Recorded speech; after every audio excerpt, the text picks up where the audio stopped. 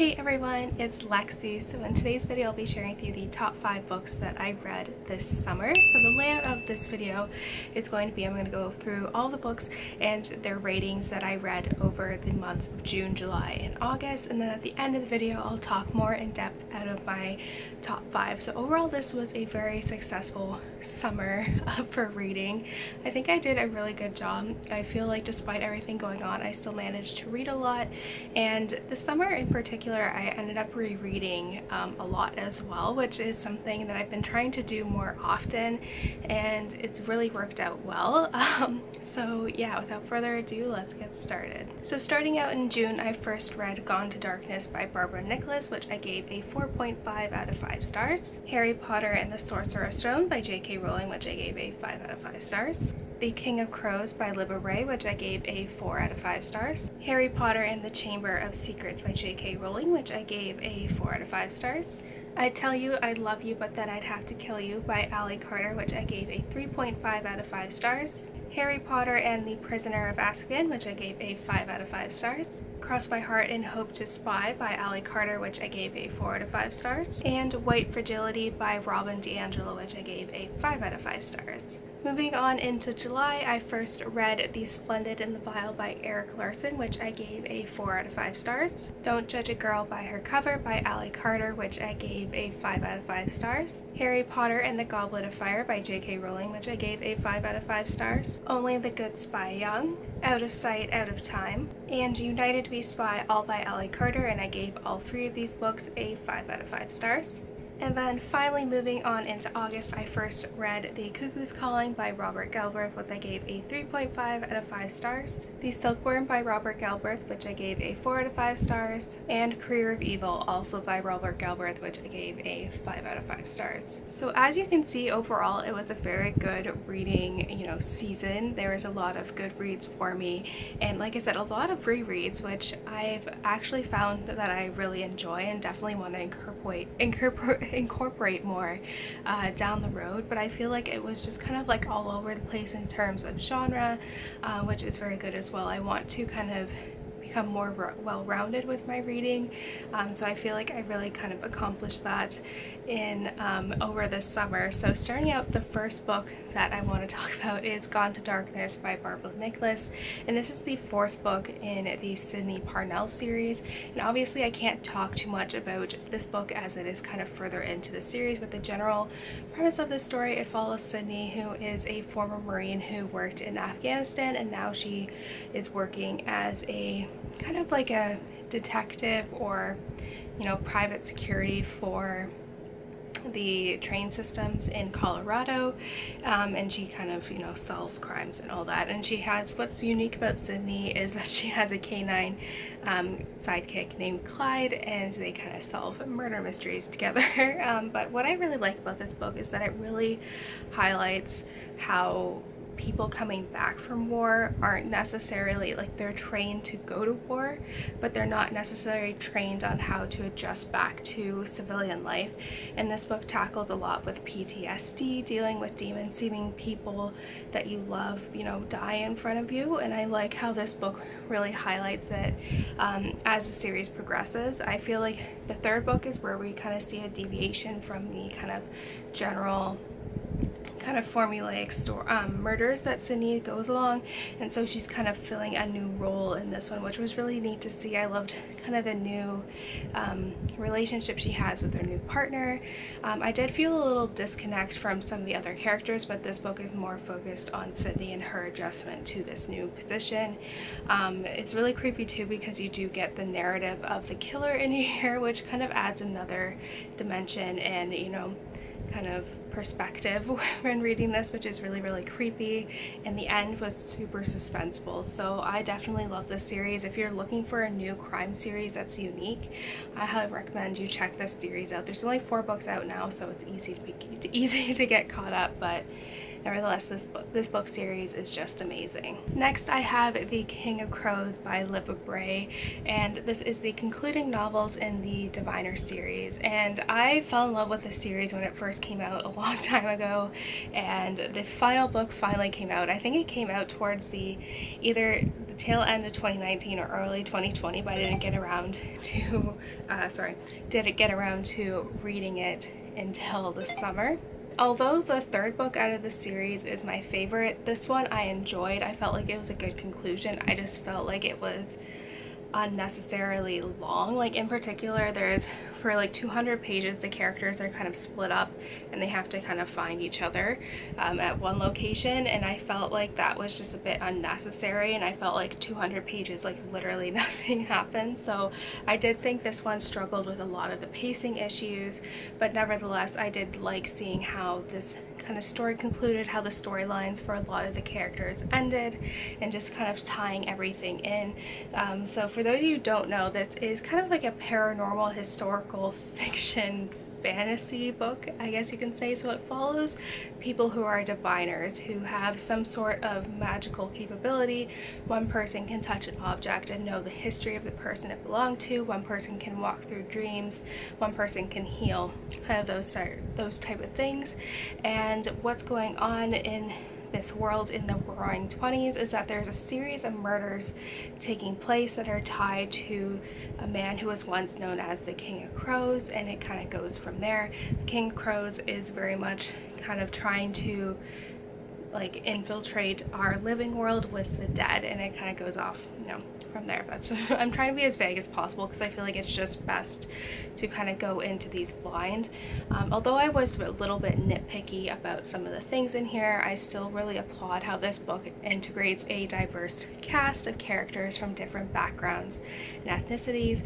It doesn't shy away from the kind of darker side. I feel like the Roaring 20s is very much a romanticized era, but it kind of talks about the eugenics movement and racism, and it draws a lot of parallels to what is going on currently in America, and I think that's very important. I know in the second book, in like the author's note, she talks about kind of tying in the racism and just kind of everything that's going on now with, you know, what was going on then, and how it's very eerily similar when you have like government or the head of government kind of, you know, not condemning that. So it's very interesting if you're looking for a book series that's a little bit different. This definitely was stepping outside my comfort zone, but nevertheless it was a lot of fun. I fell in love with a lot of these characters, and I'm just very happy that I finally was able to finish this series. Next up, I have White Fragility by DiAngelo. This is a book that I borrowed from my sister, and I feel like it's a very important read. I think everyone who is white needs to read this. This is a book about racism, written by a white person, and it's the target audience is for white people, and just kind of educating you know, white people on their privilege, and just how like in certain scenarios, you know, we may not be aware of our white privilege and how we like kind of do things that can affect people of color around us that we may not be aware of. It was very eye-opening, and there were so many things in here that I was just like, my goodness, like I do that and I don't realize that I did. It's very educational, I think, because it is also written by a white person for white people. It kind of highlights some of the, you know, things that a lot of us don't really think about, and I was very much kind of ashamed reading it because it made me realize that I have a lot of, you know, there's a lot of areas that all of us can improve on. It was very educational. It's written in a way that is very accessible to a lot of people and who haven't really read a lot of books about anti-racism and race. I think it's very important as well. I definitely want to get my own copy of this one day, but I've just been holding off kind of book buying for a while. But I definitely think this is a book that every white person needs to read, especially now when there's been such a big movement for kind of, you know, bringing to light racism in America. I think this is a book everyone needs to read. But this isn't necessarily a single book in particular, it is a series, and it is the Gallagher Girls series by Ali Carter. This is a series that I remember reading in grade 6, grade 7, and I definitely, this was my equivalent of Harry Potter. I didn't grow up with Harry Potter. I read all the books going into grade 9. This was a series that definitely grew up with me. Like I said, the first book came out in 2006, so I was either grade 6, grade 7, and the last book came out when I was in my first year of university. So this is definitely a series that I grew up with, and me and my friend ended up rereading this series together over the summer, and it was just super fun. It's super nostalgic, and definitely now reading it from an adult perspective gives me a new kind of interesting spin on it, and I definitely admire this series more. Like, definitely it highlights a lot of great themes, and kind of just being, you know, growing up and having to make those decisions on like what career you want, like realizing that your actions have, you know, impacts on those around you, and just kind of having to like officially kind of grow up. So like the first 2 books in here are very much kind of, you know, fluffy, like light and fluffy contemporary ones. Like there's nothing really too special about these. They're kind of just, you know, like teenage girl falling in love,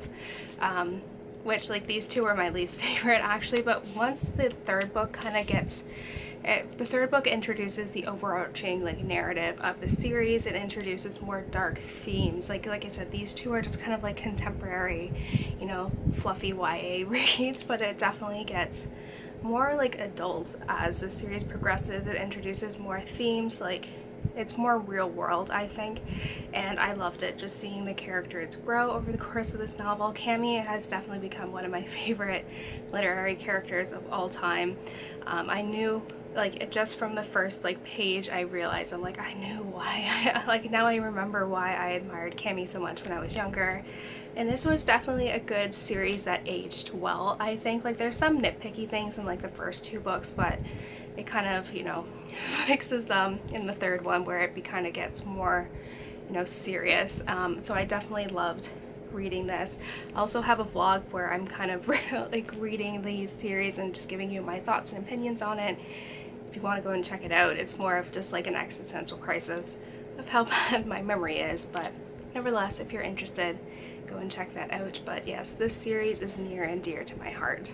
And lastly, I have Career of Evil by Robert Galbraith, and this was another reread for me. So the newest Cormoran Strike series book comes out September 15th, and I noticed when I was reading the Lethal White book, which was the newest release that came out towards the end of 2018, that there were just a lot of like minor characters and like plot points that I forgot. So I was like, you know what, I'm just gonna reread the series in preparation for that, and this time take notes on just some of the kind of plot points and characters that kind of pop up throughout the series. So that was my plan, and I was super excited reading Career of Evil because it was my favorite of the series, and it helped too because my memory is so bad. Like I remembered who the killer was in the first one because I think it's very like iconic and just who the killer was, but after this one, like I totally forgot, like even like the Silkworm, I didn't remember who was the killer. This one I vaguely remembered who the killer was, but I couldn't pinpoint which character it was, and I'm not going to spoil why. But it was just fun. This book is super suspenseful. My sister and I were talking about this because she loves this series too. She was reading this book last year when we were in Barcelona, and she's like, I just couldn't put it down. It's super suspenseful, and I think it's extra creepy too because we do get the killer's perspective and his kind of narration and thought process, and just kind of reading that just adds it, like makes it extra creepy. And so it was just a lot of fun, super suspenseful. As I said, this is definitely my favorite in the series, and just the development and, you know, progression of Robin and Strike's relationship in here is just like so good. I remember this gave me a book hangover.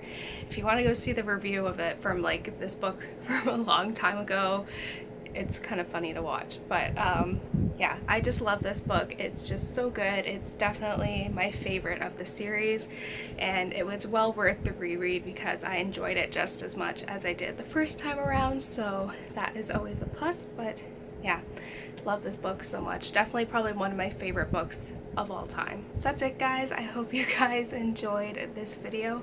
Let me know in the comments below what some of the books you've read this month were and all of that fun stuff. So yeah, thank you guys so much for watching. Don't forget to give this video a thumbs up, and I will see you guys next time.